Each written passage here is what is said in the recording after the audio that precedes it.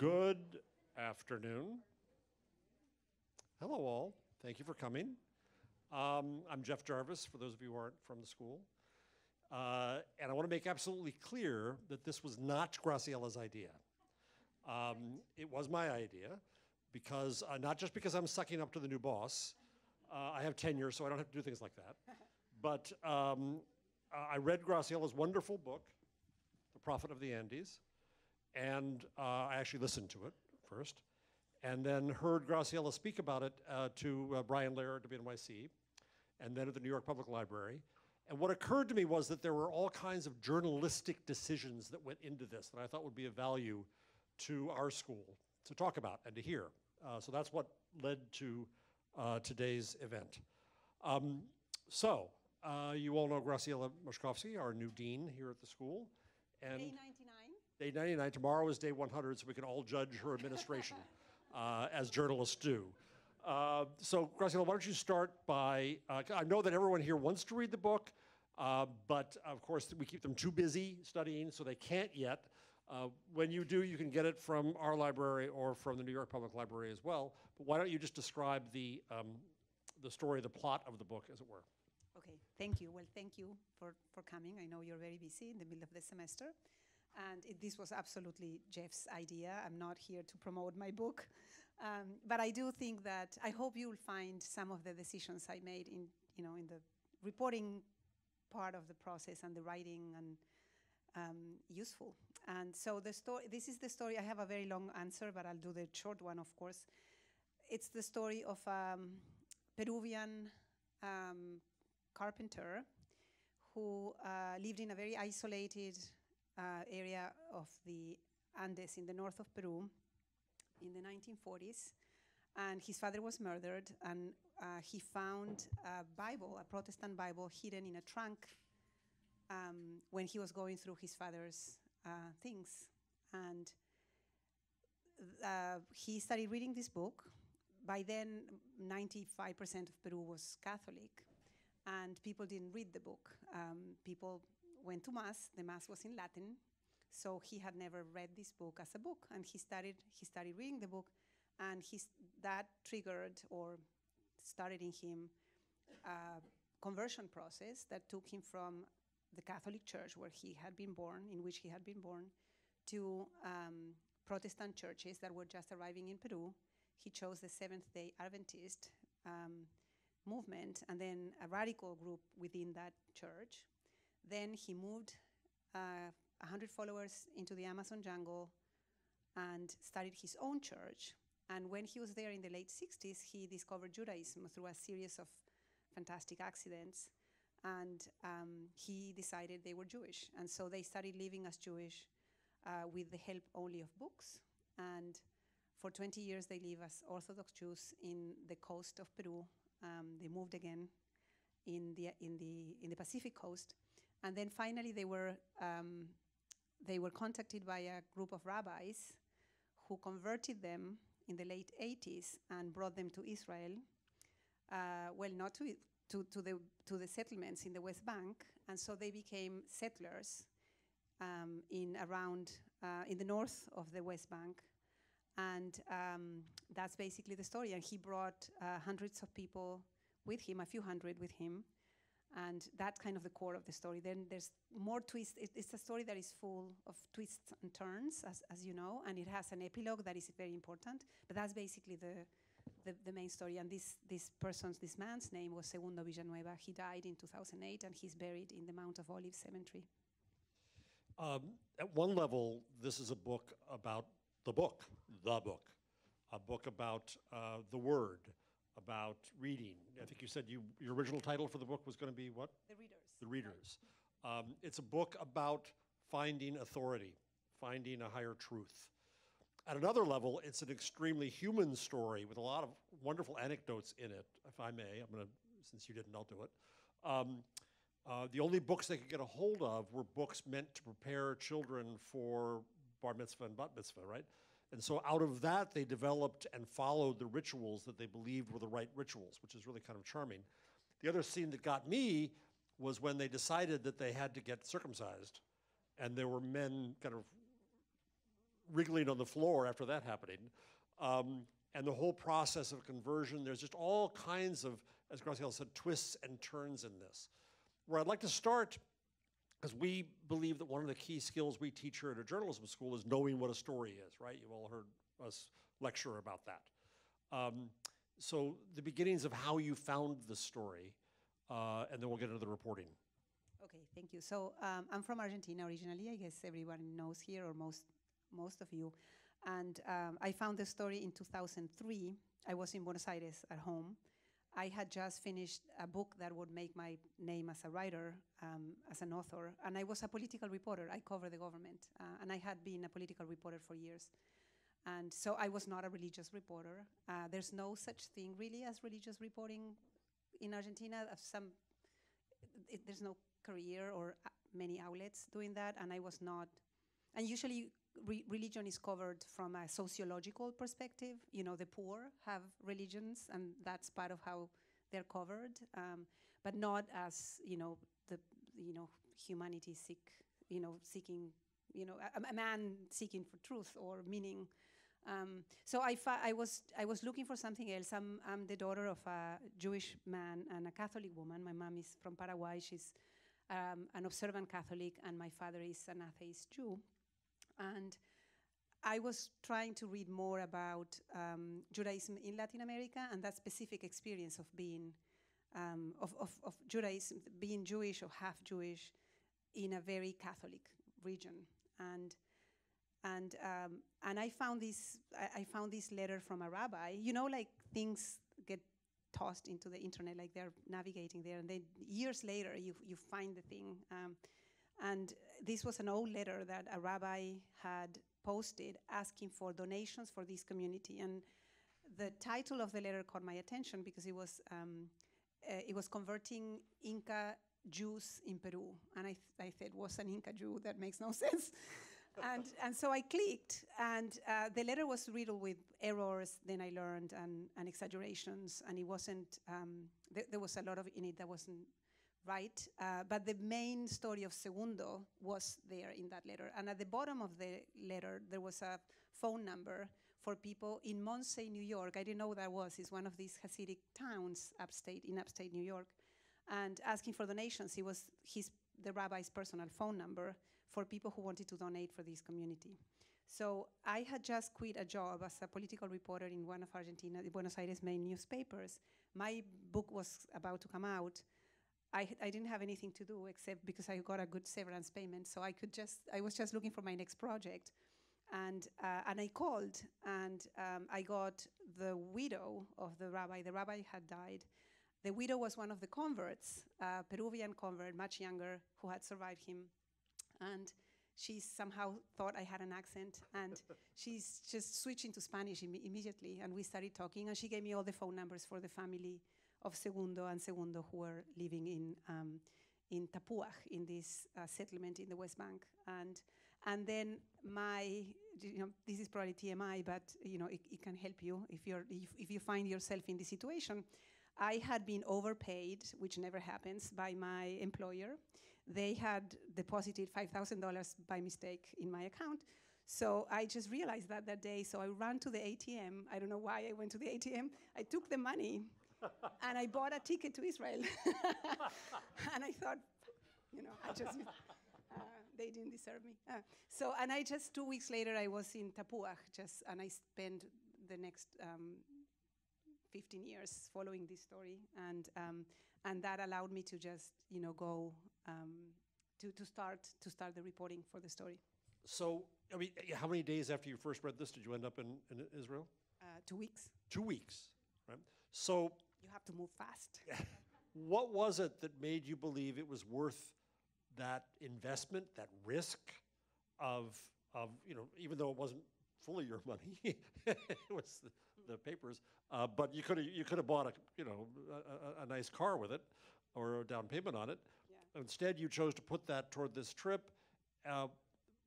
What was the voice inside your head that said there's something bigger here, there's a story here? What did you think it was going to be then? I don't think like that. I trust my instinct, and sometimes the instinct is completely wrong, but 90% of the times it has worked out well. I just thought, wow, this is amazing. I don't have a job. I have this money.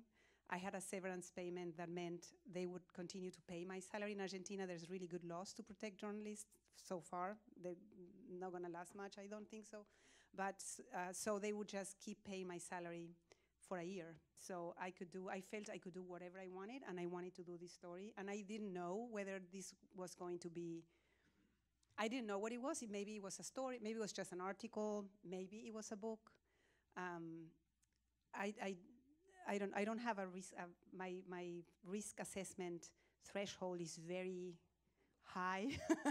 So I didn't know. And I think that's what happens, right? When you're looking for a story and you are in the initial stages, you have a sense that, when you have that feeling that there's something here that is really a great story because it's just so, in this case, so unusual and so different from everything I've written about.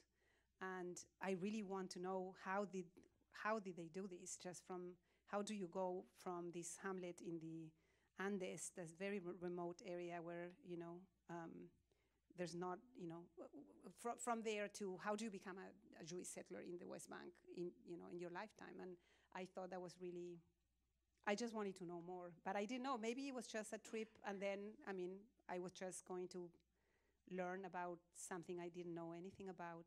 And I'm also I'm compelled, I find stories I know nothing about very compelling. Those are my favorite ones, when I really know nothing and I'm going to have to learn everything from scratch about, religious Judaism, about Hebrew, about Israel, about the settlements, about Peru and Peruvian history, about how, I thought that was really interesting, and I just wanted to know more. I'm still going to press, though. Was there a moment, so if it wasn't when you got off the phone, or if it wasn't when you got on the plane, was there a moment when you said, hell yeah, this is a story, or this is a book, or whatever? That crystallization of a story. Yeah. When did that come to you? When you get access, in this case. So when I went there and I talked, Segundo was not in Tapuaj when I arrived. I called his daughters, and they were very excited that somebody was interested about them and they could talk Spanish with someone. And so, because they've been by then they've been in this settlement, in a few settlements since this was 2003, and they have moved in 1989, so 1990. So they had been there for a very long time, and so this Argentine stranger just calls to, and says, I think can I visit? You have a great story, I'd like to hear more. And they were very happy. They asked me to bring mandioca, yuca, in my 4 kilos, because it was the holidays and they hadn't tasted, and in Argentina you can get it. So they were very excited that I was visiting. And I spent, those 2 weeks going back and forth and talking to other people, and I realized they were going to talk to me. Little did I know that they were not going to talk to me, these specific women. But I thought, I talked to Segundo's son. Segundo was back in Peru for reasons that I learned later. But then when I came back to Buenos Aires, I thought, I knew that was a story, but it's really hard for all of those who come not from this country and not from a country with a relatively wealthy journalism industry, even though it's less wealthy here than it was in the past, but there's still a lot of resources. There's grants, fellowships, there's organizations that can help you fund trips and do international reporting. If you are in Buenos Aires, there's nothing like that. No one's going to fund you. You have to basically work to save the money to fund yourself, to fund your investigation. So my concern then was, how am I going to be spending time in Peru, in Israel, in the settlements? From Buenos Aires is also far. Everything is expensive and far. So my concern was, how am I going to fund this? And that's why it took so long, because it was really hard to fund. How many trips did you take in the reporting? A lot. I spent, but it took a year every time just to save money for the trip. So I finally went to Peru. So in 2003, I went to Israel for the first time. 2004, I managed to spend 2 months in Peru. 2005, I could go back for 2 or 3 weeks to Israel. And then 2006, I went back to Peru. And then I stopped. I did other books and other things in my life, and then I went back in 2015 and to Peru, and then 3 more times to Peru, and then 2 more times, I think, to Israel. And they say that journalists have a short attention span. This obviously got into your soul. I think there must have been a point where you said, I have to do this. I've invested so much in it. There's so much there. I want to hit on the religion reporting because I found this fascinating. You learned some Hebrew. So what do you call if it's Spanglish is Spanish and English? What is it? What is Spanish and Hebrew? I don't know. It doesn't have a name. Doesn't have a name. Okay. So rare is it? So you learned some Hebrew, but what really impressed me, I'm the brother of a minister. I'm the fallen one. And so the depth of studying that you did into the Gospels and the Old Testament is really impressive. And it's a part of the understanding you had to have to tell the story. But it's not like you had a chapter saying, now I'm going to explain all this to you, right? It's just ingrained in it. And you had to know how much research you had to do. And I think for a lot of people, that would be off-putting. To say, oh, hell, I'm going to learn some Hebrew. I'm going to dig into the Bible. When you were not raised, you were raised Catholic, but not terribly religiously, right? How did you know the mountain you had to climb then? Did you know how big that mountain was? Well, in that case, so when I started doing this book, and I was doing another book at the same time, a book about the Spanish Civil War, and an uncle of mine, my father's uncle, who had fought for the Republic in the Spanish Civil War, and I wanted to tell the story of the Argentine involvement in the Spanish Civil War through my great uncle, and so I also was, trying to do that story mostly in Argentina, and I read a book. I was still not sure whether I could do this other book. It was kind of there. I kept talking to people. I would call them all the time, just keep in touch. When you develop sources, it takes time. So I would, even if you can't travel, there's the phone and email, and I would just, constantly talk to them and start reading more about them. And then I read this book about a scholar, an American professor, who had done this great book about the Spanish Civil War. And he, in the prologue, he told the story of how when he started, when he needed to decide what his PhD project was going to be or something like that, and he realized he wanted to write about the Spanish Civil War and the Russian involvement, which is of course a huge story, but he didn't speak Russian, and so I was in Buenos Aires, where there's limited, there's limited possibilities for international reporting again. And I read the story of this guy who decided he was going to study Russian first, the language, master Russian, and then he was going to, so it took him 10 years to just get the language, and then he did this amazing book, and he was a scholar whose expertise was this Russian involved, and I thought, you can do it, this is doable, someone else did it. I'm just going to do it, I studied, so I just went looking for a more, which is a Hebrew teacher, and there's plenty in Buenos Aires. Buenos Aires is a very Jewish city in the way New York is a Jewish city. So we do have a long tradition and a very strong Jewish life in Argentina, which is different from Peru and most Latin American countries, where Jewish communities are very small and more isolated. Argentina used to have the 3rd largest Jewish community in the world after Israel and the US, and it's still very large. And my story is very common. You have a Jewish last name, but your mom is a Catholic, and there's been a lot of intermarriage, and so I started taking Hebrew lessons. I studied for 2 years. For the life of me, I can't speak Hebrew. So if you speak Hebrew, don't think you can say something, because I'll say, "Ani lo medeberet."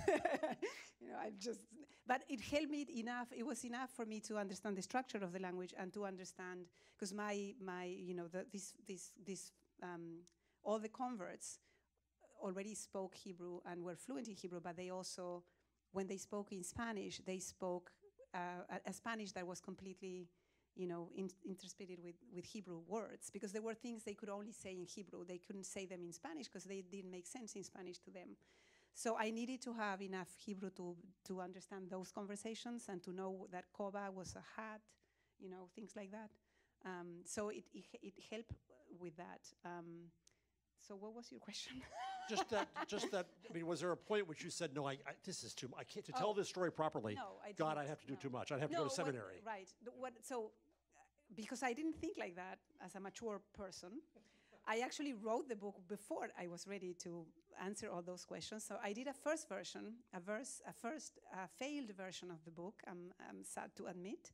So a first version of this book was published in 2006 in Spanish in Argentina. It's called La Revelación, The Revelation.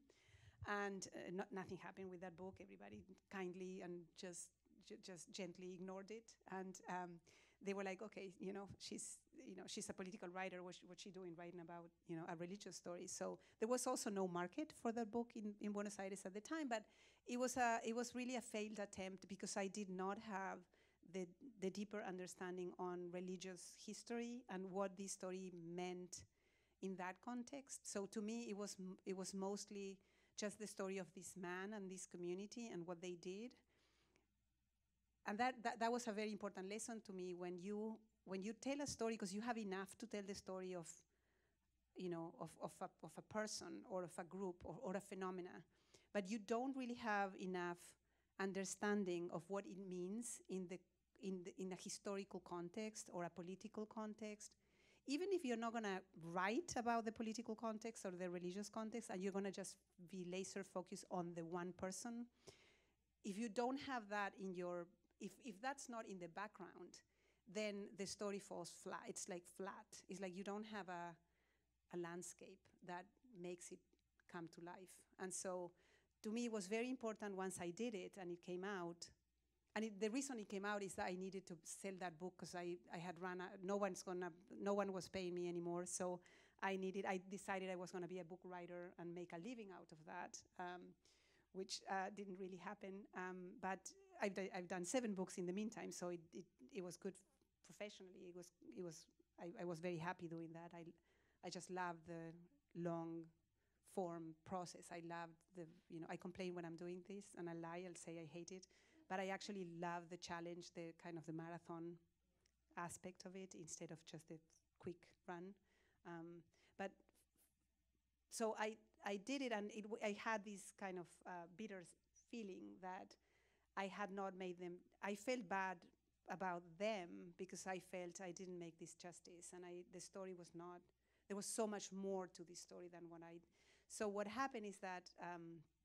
I did 3 books later and a child later, and 2013 I got a fellowship in the New York Public Library, the Coleman Fellowship, and with this project I said I'm going to try again, and if I get the fellowship maybe I can do this book properly. But I just didn't have the resources from Buenos Aires to do it properly. Also, I didn't have access to the readings, to the libraries. I don't know if anyone here understands what it means to have a country where libraries are just where there's this investment. Even if you think this country has disinvested in public libraries, there's still this amazing, you can get any books in the world mostly, in the New York Public Library and other libraries, and so that has a huge value. One of my books, the book about my great uncle, I needed documents about the army,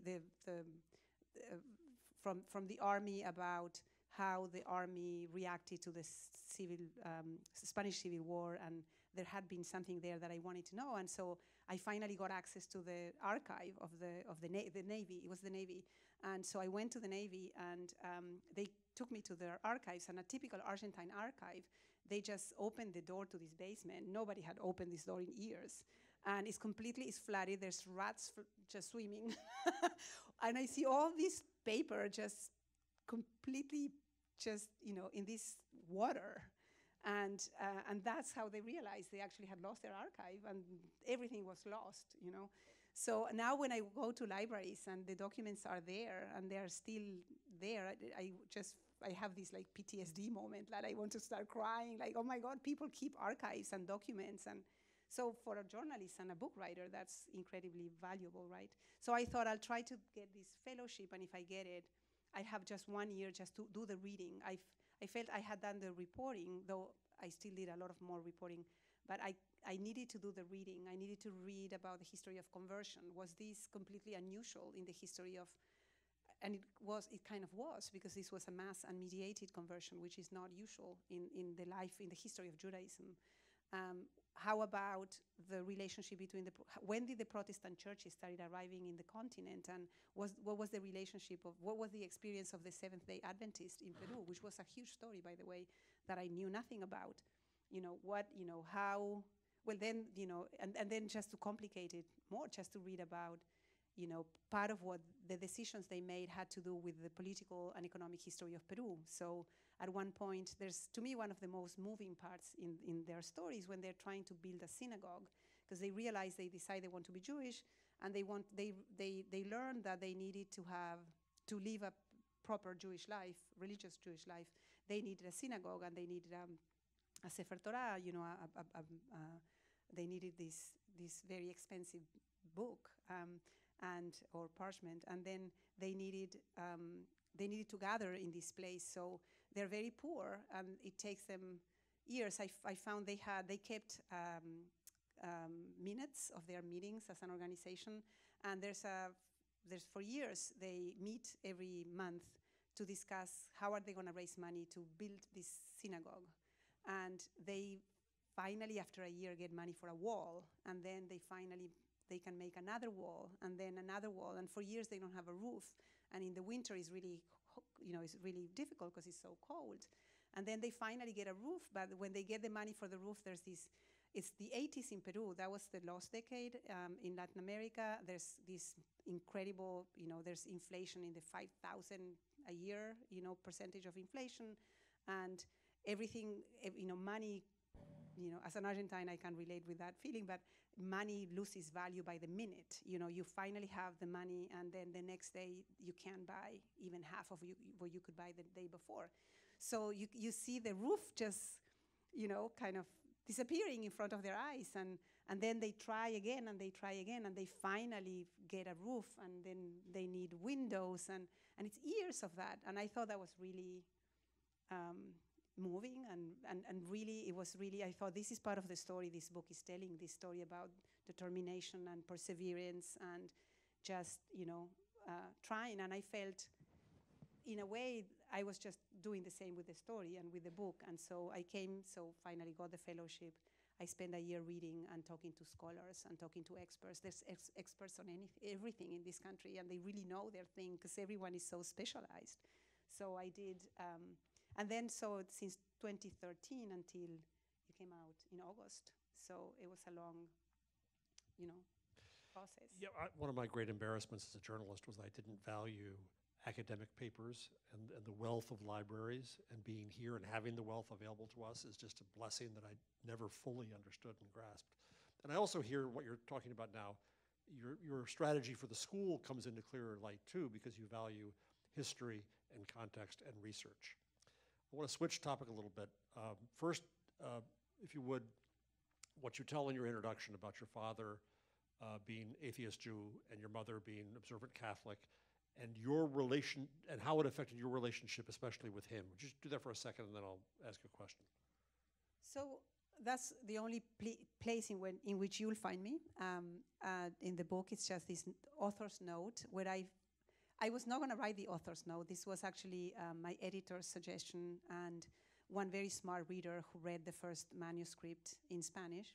And they both say, because the book is the story I told you, and it goes to the present day, but it starts in the 16th century in Cajamarca, when the Spaniards come and make everyone a Catholic, right? And so it's the arrival of the Bible in that town, and that's exactly the town in which Segundo was born, and where this. So everyone was like, by the time people get through the conquest, you need to tell them where they're going, because it takes a while. And the first half of the book has no Jewish history in it. The first half, it's within Christianity, and they found Judaism by half through it, and then the second half is their story as Jews. So everybody felt like there was something needed there, something, just a note, a preface, a prologue, something where I would say where this was going. And so I inserted myself there, and I basically explained. Everybody was also, so why is this important to you? I think modern nonfiction is so preoccupied with the author and the motivations. I thought, fine, I'll say it. So basically, I said that, I probably, and this is of course true, the reason I found it so compelling at the beginning also was because of how it related to my own personal story with religion, and how, so my parents kind of split. We are four children, and my mom had me and my baby brother when he was born after a very difficult labor process, baptized. I was 9, and then I was sent to nun school, which I didn't like. And my other brothers kind of stayed on the atheist camp, and one of them decided also to be baptized. But for years, so I was raised as a Catholic since I was 9, and until I finished high school, and then I abandoned religion.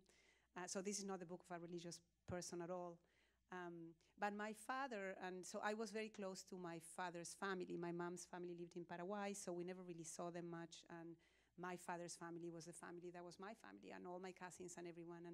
And my grandmother would always say nosotros, like us, when she meant the Jewish part. And it really it was really like a, like a little bit of stabbing every time she said nosotros. And I was like, I'm nosotros, I'm also part, but, because we didn't do Rosh Hashanah, we didn't do we didn't do bar mitzvahs. And so there was something, there was a separation in a way, something that was mine but was not mine. I was not Jewish, I am not Jewish, but that was really dear to me. And so, but then at the same time, I was sent to this nun school where I was told when I was 10, I didn't know this, that if you're not baptized, you burn in hell. And so I thought, my father is not baptized. So I tried for more than a year to get my father to get baptized. Cynically, I said, doesn't matter if you don't believe, you just want you saved, and just get. And he was like, but I'm Jewish, I can't get baptized. And so I did try to convert him for a while, and I failed, thank God.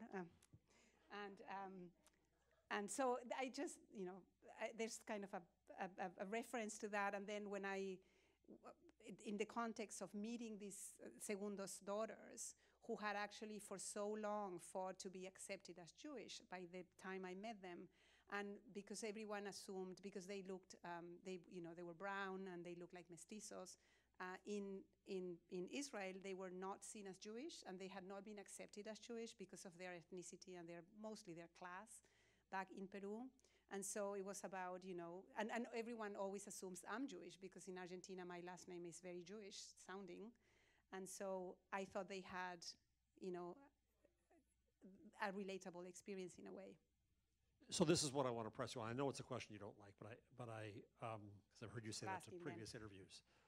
But were I your editor, which is never going to happen, I would have said, geez, Graciela, there's a string here of your own relationship with this, and discovery and doubt and choosing to seek or not to seek, that I would have thought would have been a thread through the entire book. And so today's about journalistic decisions and narrative decisions. To me, it would have been just such an obvious and easy string to weave through the story. And you obviously were adamant not to do that, because putting it in at all was practically an afterthought that you were forced into. Mm-hmm. Why did you leave yourself out of the book? What was the reason you decided to do that? I felt I couldn't compare myself with Segundo. Like, he had done this extraordinary thing. And I have to say, I don't agree.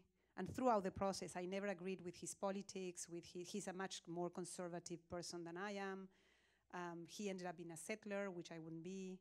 He was machista. He's of a generation where women have very, very little space in this story because they were not given the space. And so, but I felt that I really admired he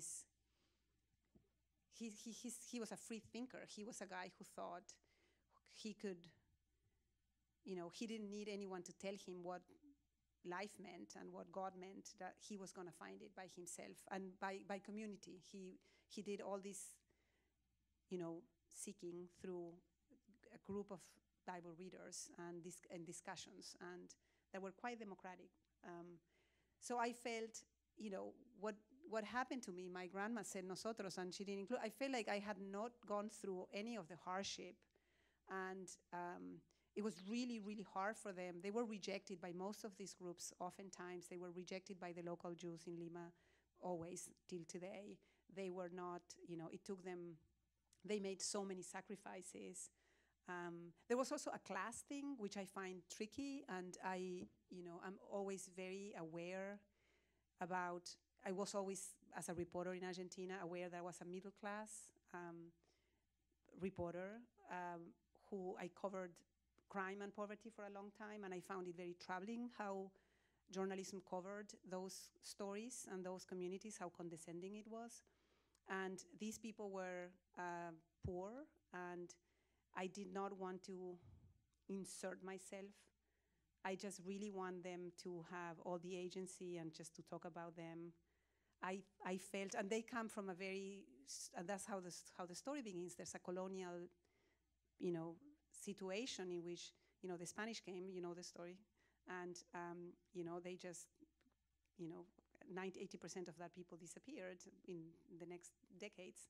And then they just, force this religion on these people. And they are still very much the result of that experience in a way, the way class divide works in Peru, for example. And so I wanted to be very careful not to, just to focus on them and to really try to understand.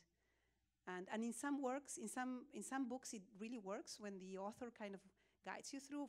In the book with my great uncle, with my great uncle, it's my reporting to find. It's like the detective story, like the typical nonfiction. Like I'm out there just looking for him, and I find him at the end. So I'm comfortable writing about myself. It's not that I don't, but I didn't think it was the right choice for this book. I have a few more questions, then I will come into the room, I promise. The other journalistic decision you made that I think was so critical here was the voice, the attitude you took towards Segundo and his adherents. I think in this country right now, with the political impact of religion around us, I worked on stories that led to Jonestown in San Francisco. The word cult came to me fairly often in my own head as I read the lengths to which these people went. But you never judged them. Did you in your own head? Did you have to kind of hold that down? How did you decide on that voice? Yes, I am very judgmental, aren't we all?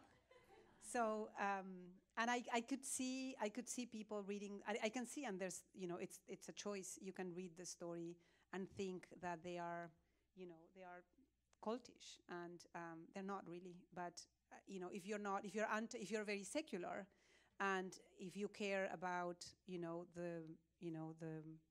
future of the Jewish people and about how religion is, extremist religious groups are taking hold again, not just in Judaism but in Christianity as well. You'll come to a lot of conclusions that are not spelled out in the book that I was very careful not to make my own. And I am and this is something that we discuss here at the school all the time, and I really love that we have these conversations about, how much to involve ourselves and what it means to be objective and what it means to not be part of the story, etc. I am older, so I was trained, I was trained to not get myself in the story, and I was trained to always check well, they didn't train you like that, but I always try to check my bias and my own. So, and I had really good editors when I was growing up as a reporter in a very scrappy newspaper in Argentina, and we were very judgmental and very political, and it was a paper that had a political identity, like happens in most of the world outside of this country. And I embraced that one, but you had to be fair, and you had to be to find the truth. And so I think I've made different decisions in different books. In some books, I am very much interpreting. I mean, you're always interpreting, but you're just saying what you think about things. And in this one, I felt, again, that I owe it to the story and to the people who had made these decisions, because I was so, because my political and ideological distance to them was so big, I felt I needed to be an extra effort to not judge them and to really just try to understand. And I think the outcome of that is that the book can be read in 3 ways. You can read the book as the story of a reader, as Jeff was saying, and somebody who, and it's kind of a Borges story, you know, like a man opens a book, starts reading, and then the book takes over, and the book creates the world for him. I love that idea. If I were a really great writer, I would have written that book, but I'm a reporter. I can write, but I can't do literature. So, but I think that would have been a beautiful book to write. It's in there. It's in there. Thank you. Kind of.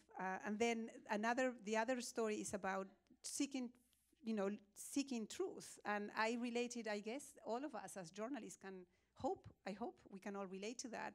The idea that your goal is to find the truth in something, and it's just so hard because you weren't there, and even if you were there, you're inside your own, mind, and the limits of human knowledge, or it's just so hard to know exactly what happened and what it means without filtering through your own bias and prejudices and values. And so the fact that Segundo basically dedicated his entire life to really finding the truth about what God was telling him in this book. This is what he wanted to know.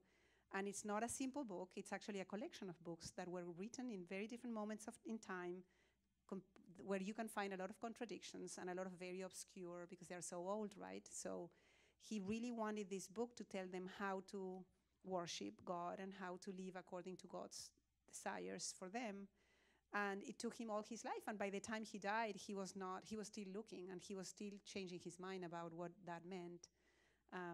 The story doesn't end with him finding Judaism and going to, because when he goes there, he ends up renouncing rabbinical Judaism and going for more, radical groups who actually do not follow rabbinical law or the oral law. So to me, that was fascinating. So that another story, another way to read the book is the impossible seek for truth, that you can get really close maybe, but it's not perfect. It's just so hard. And what's the third? You tell me. Yeah. I forgot. Just the drama come back. of it? Yeah, Kind of I don't know. personal There's story? another one. All right, I have one more question. So you wrote this book in Spanish. Yeah. Then it was translated into English by Lisa Dillman. Yes, it was fantastic. And then as changes were made by the editor, and the editor does not speak Spanish, so he edited it in English. And then as you agreed to changes, you made those back in the Spanish version. I have a headache thinking about all that. And for those of you who are guests at the school, Graciela started our bilingual journalism program here, of which we are very proud. And so this idea of going back and forth between the two languages, I'm fascinated by that process. I'm fascinated by how you envisioned the sound of the book in your head and how it came out through Lisa Dillman in English. But mostly, so I want to hear about that, but I also want to hear about when I've talked to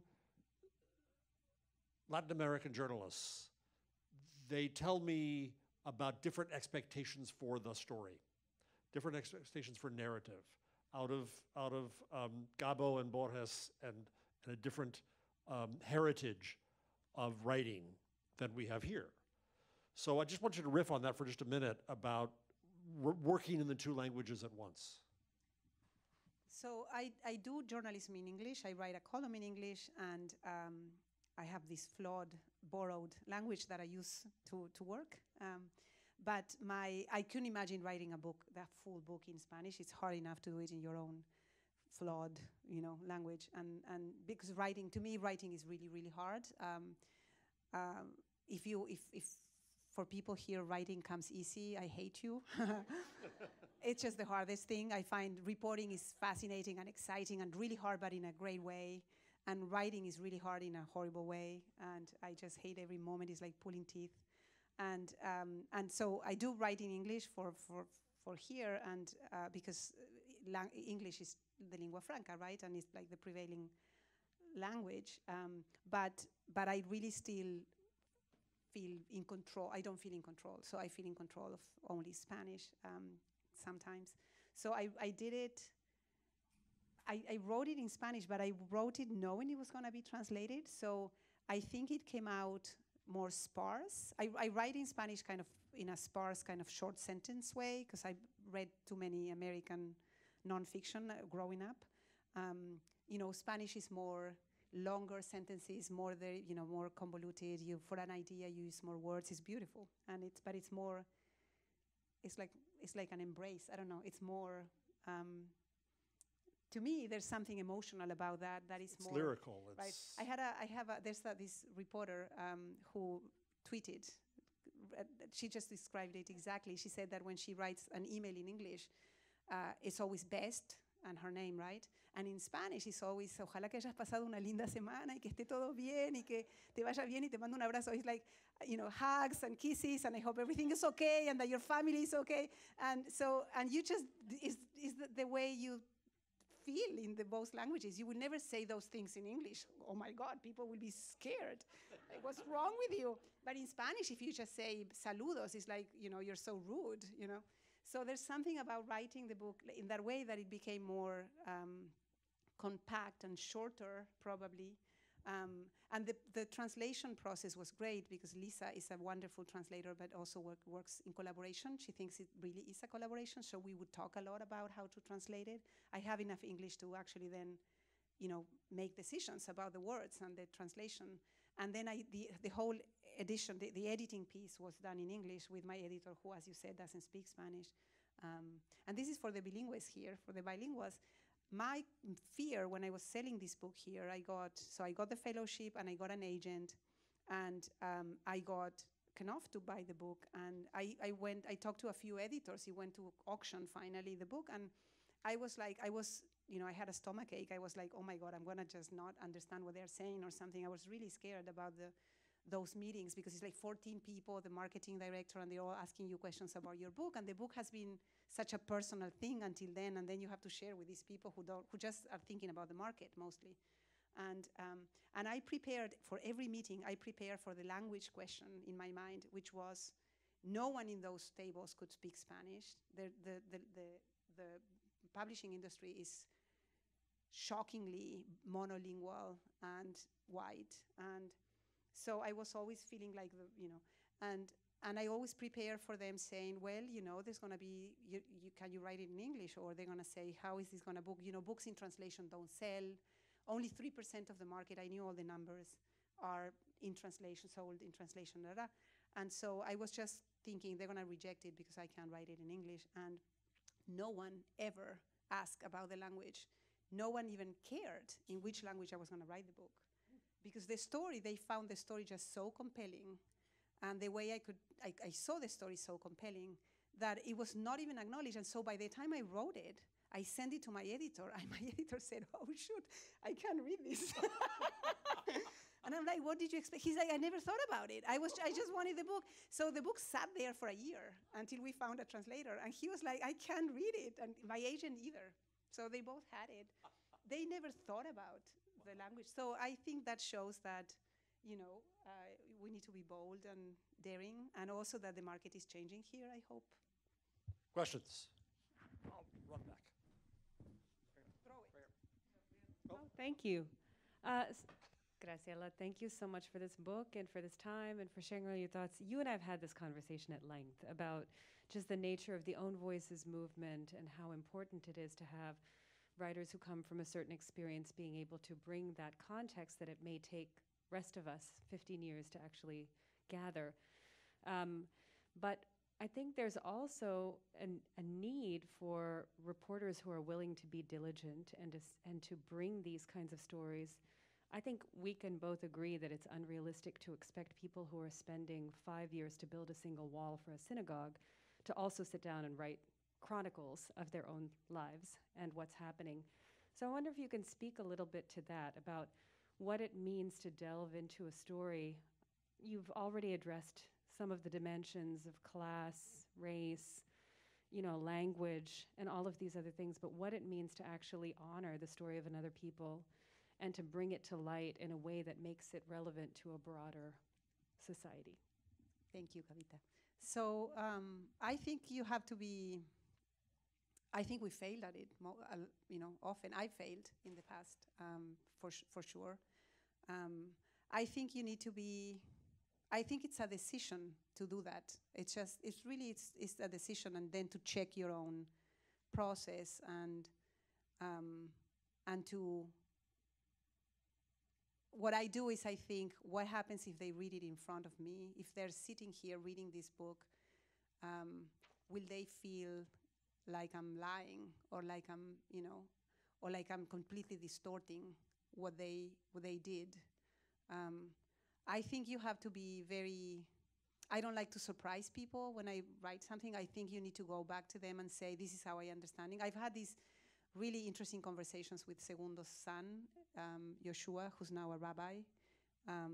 And the conversations were always, I always started by saying, look, this is not the book of a religious person. I'm not gonna write the book that you would have written or that your father would have written.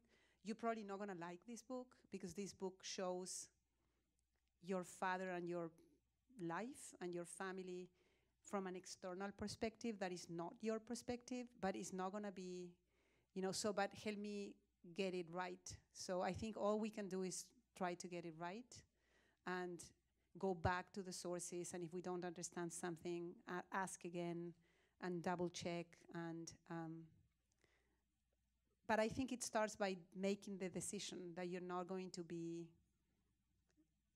so that this is, I think what is tricky, and it's tricky when you're teaching how to do this, and I think every professor in the school thinks about this, is that it's your story, so you have to have control on your story. So this is my book, this is not their book. And I have the right to write a book, because that's what we do, because we believe it's important to tell this story, because it shows something that we feel it's important to show or to share. But at the same time, it's not them telling the story. And to me, it helps to just spell that out. This is not your book. Write your book. Actually, he's writing his own book, and the family is writing a book, or they've been writing it for years. I don't know if they're gonna do it. But there's a voice in my mind, and I think in every respectable journalist's mind, like, asking, am I, how much of this is about me, and how much is about the story and the protagonists. So, and there's, like in any profession, there's good people, and there's people who can do this better and who are more ethical and who really care about this, and some people who just, who don't. And that's not really something you teach. I think what you teach, and what I can share, is that you have to go through this. You have to make this decision that you are going to honor them, and but you're also going to tell the truth. And sometimes the truth is not nice. If something writes about us, we might, and particularly if they tell the truth, it's probably going to hurt us, right? Because we want just a rosy picture. So it's that line that you're always kind of walking on, where you want to tell the truth, which might be not, pretty for the protagonist of the story, but at the same time, you do it with respect and just really looking for the truth, because you don't want to also distort it just to be nice to people, right? Other questions? Jeremy. I'm curious about the first version versus the second. You mentioned, 2006, you finished this first version in Spanish. You mentioned maybe it was a little premature, but now here you are, it's 15 years later, more than, it's a long time later. I'm curious what the relationship is, if you actually were able to draw things from that, or you kind of just set it aside and started from scratch, whether it was helpful to have that early version and made this version better, or just what your thoughts are. I wish I could burn every single copy of that first one. That's my honest answer. No, I don't like that book. I tried to do, it was an experiment. It was also written as a fable, because I didn't have enough. it's written as a fable and they didn't mind. They read that. So I had the opportunity. This was the one reason why that book was useful and important to this book and to their story, was that they all read that book, and they had the opportunity to give me a lot of feedback, what things they felt did not really get them, and what things they were happy about. Most of them were happy about it, but because it was a book about them, and it treated them, and it was very respectful, and then a lot of people in the region knew about them through that book, and so it meant something, but it really didn't. It doesn't really capture what Segundo did and what they did. There are some pieces that are fine that I took and I still used, but most of it I just pretended I'd never written it. I'm kind of surprised that you didn't have at some point say, "Well, damn, I wish I hadn't done that." Yes, I wish I hadn't done that. But you went ahead and did the new book anyway, which is fascinating, because when I'm writing the next book I've got to do, I think, should I hold this on for another book? But no, you went ahead and used it both times, which I think is instructive. Thank you. Thank you, Graciela. Thank you, Jeff, for this. So, Graciela, you talked a bit before about kind of the lessons and inspirations that journalists could get from Segundo's story, especially in terms of seeking truth. What lessons do you see there, positive and otherwise, about leadership? It was just amazing in terms of what he was able to rally and get other people to do. Right. So thank you. That's a very. I'm happy you asked that, because that's something I didn't get right in the first book. So there was something very. So I knew that he was the leader of this group, and I thought, in very traditional terms, as a leader, like el jefe, like he was the boss of something of this group, and he was making all the decisions. And it took me a long time. That's part of the feedback that I got after they read the first one, to understand that actually he was a very kind of different kind of leader. The leadership was a collective leadership. So the way they saw their, so he's the one who reads the book first, and then he of course leads the first, he creates the first reading groups, and he brings his family and other fellow workers, and he starts collecting people for this effort, and then they start, they ended up creating a church. But the leadership was like a council, like a council of elders. They thought of that because they were using models of Protestant churches at one point, and I didn't know that. So there's a lot of, he was never, for example, when they become Jewish and they create an association just to, they create like a board to manage, to make decisions and to make it more kind of professional. He's never the chair of that board. He's always like the treasurer, or he has like always, and I couldn't understand why. And then he had a stutter, so he was not like Moses, by the way, but he was not. His leadership was not because he was not an intellectual type. He barely finished high school, and he was not. There were other people in his group who had been evangelical pastors, who were great at talking and just drawing a multitude and just inspiring people. He wasn't like that. He was not a public speaker. He was not that articulate when he was talking, and he had trouble speaking.